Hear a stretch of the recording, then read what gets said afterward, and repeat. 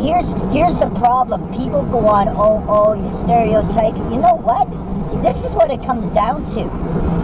A Klingon's a Klingon. It's that simple. And some people in the universe just don't like fucking Klingons.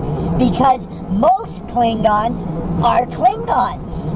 So, in other words, most races are just exactly the way they are. Same with white people and their little I like nays bullshit, whatever. Absolutely true. But fucking point is that's why we have stereotypes. That's why the way we are. It's in our genes.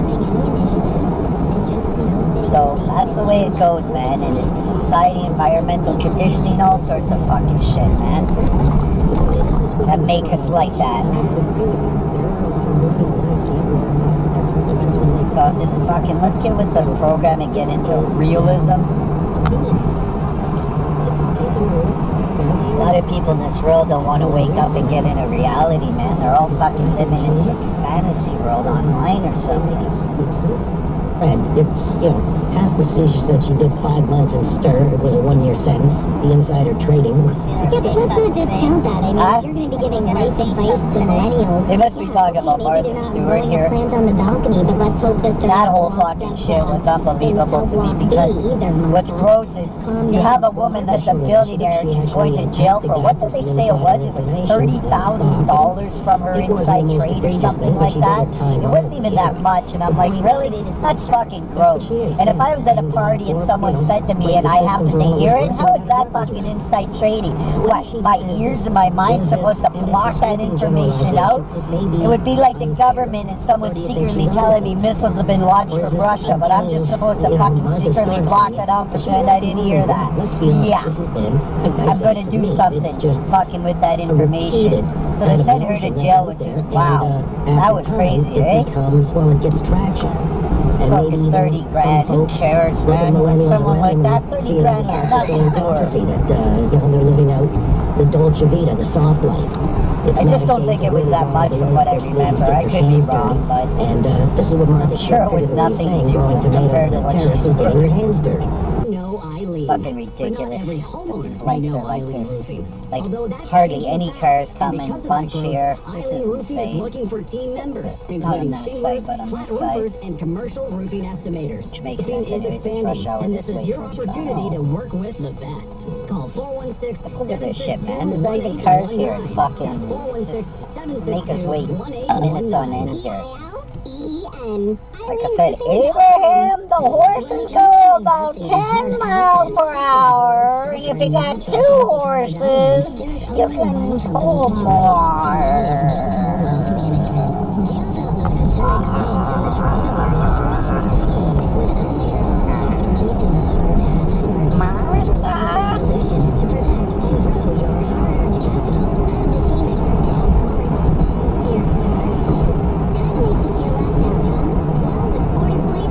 Joggers, eh?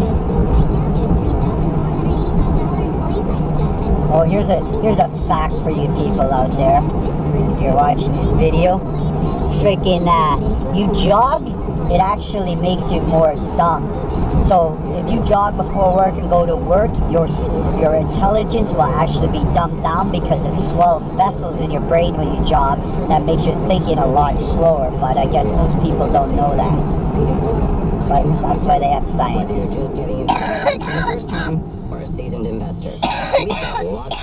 So in a sense, jogging's not that great for you in the morning before work, especially.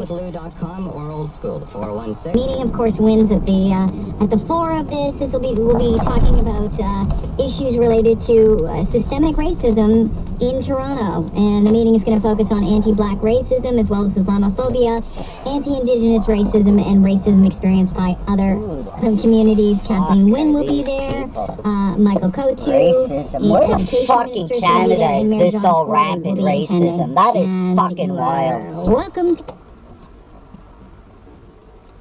Something sad. It's not sad. It's really interesting. So I was reading about that girl there, little girl. They're saying they have, they showed a closed circuit TV of a sedan driving in the area just before, I guess, all this supposedly happened. And they got the guy of the sedan, and the guy of the sedan is in relation to the fucking ex, just like I said, man. Yeah, it's definitely him. There's no doubt about it, because the cops would be thinking what I'm thinking. Okay, that's fine, you're friends with Buddy. What are you doing at his ex's at that time? There would be zero reason for you to be somewhere where he doesn't live. Why would you be at his ex-girlfriend's area? You know what I mean? On her street. If you had nothing to do with it just before all this disappearance.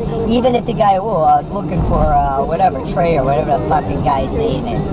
Yeah, as if. He doesn't live there, so why would you even be in the area? It's definitely him, man. There's no coincidence there, man. That is a hardcore, pretty circumstantial evidence, man. Because there's no reason why that guy should even be in the neighborhood. A friend of the ex-boyfriends? Why would a friend of the father of the dads be in that area? You wouldn't. It would be like me going to one of my friend's fucking exes right now, hanging around. She just happens to get killed the moment I'm there. But why would I even be in that area? Well, I wouldn't. Whenever it was 20-something years ago, you would barely see a car on a Sunday driving, because back then things were closed on Sundays, right? But even on a Saturday, it wasn't jammed like it is with cars now, man. It's insane, the cars and traffic now.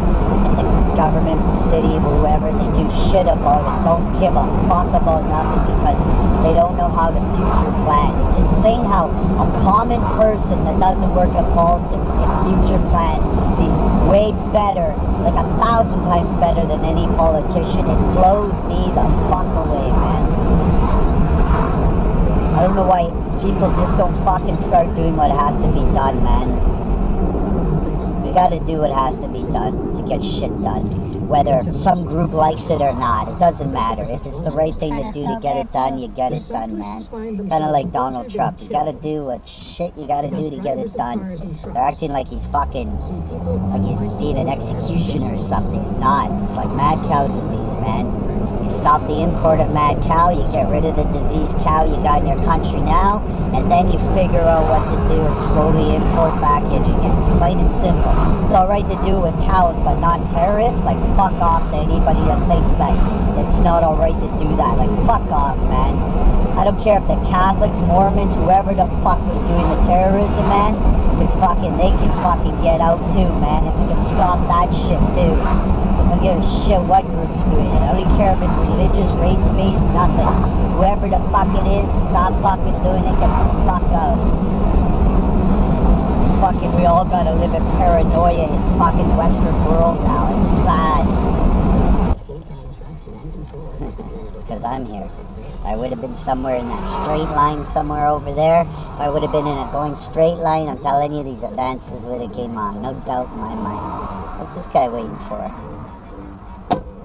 The hell you waiting for, man? Fuck, wake up! Say. Because if that's the case, shit, I was related to a bunch of people that got fucking slayed in Africa by a bunch of pygmies and stuff way back 1,000 years ago, so I guess I should now go on. Fuck, I got Indian blood in me too. I should go on about that with white man and everybody else too. Alright, bring it to me. Okay, my friend. Such stupidity. Kudos to the gentleman. He had the microphone, and he decided, you know, maybe he's going to plan that from my view with the debt relief you need. Oh, never mind. Since they still have a payphone in this place, and I do. It used to be inside. Is there one inside? Do you remember? I remember I came here with this guy, Jason Twitty. He used to have this addiction to phones all the time. I used to tell him, you're fucking insane. Like, we go out somewhere and he'd be like getting all like tizzic because he needs to get to a phone and get on the phone or something. It was fucked. I'm telling you, it was like a drug. Just fucked up. So we're in here one day and he fucking, right away, he hits this fucking payphone and starts calling people who are waiting for fucking trading. I'm just laughing. I'm like, wow. Unfucking real, buddy. Yeah, it was pretty fucked up. It was a huge phone addiction. And I mean, we didn't have cell phones then, so that's what's funny about it. It was just an addiction to a normal landline phone. Not fucked up, eh?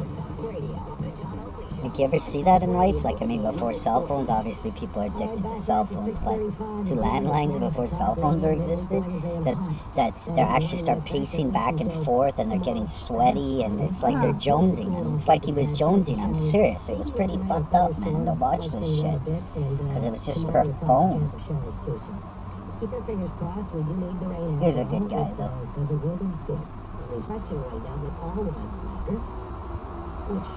What do you think? Think all lives matter? Or just Black Lives Matter? Yeah, just black. Sure. No, what's your opinion? Of course all lives matter. Yeah, I know, that's why it just doesn't make sense that anybody that doesn't think that just doesn't... There's something wrong with your head, plain and simple. Whatever your agenda is, whatever, She there's matters something wrong with your only head. because she's white, she's black. So she's the only one that matters. It's crazy. And then the Muslims are going to go, well, Muslim lives matter, and then we'll have to cater to that, and then the gays will go, gay lives matter, and we'll have to cater to that, and then eventually it'll just be everybody, and then someone's just going to go, wow, y'all did that, now it's all lives matter. What do you know? It's retarded, eh, all these groups. Away we go again to the roads and a check of AM 640 chopper traffic for Lowe's, Liberty Tower. Look at this fucking moron. Wow. Thinks the 401 it's still 100, man. Wow, wow, wow. That's all I can say to that.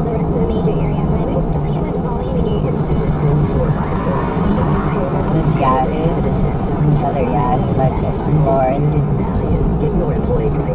Look at this shit. I'm actually doing, I don't even know if the speed limit's 60 here. I'm actually doing about 8 over it. If not, if it's 50, I'm doing 18 over it. So what are those guys doing? Jesus. I'm pretty sure it's 50 now.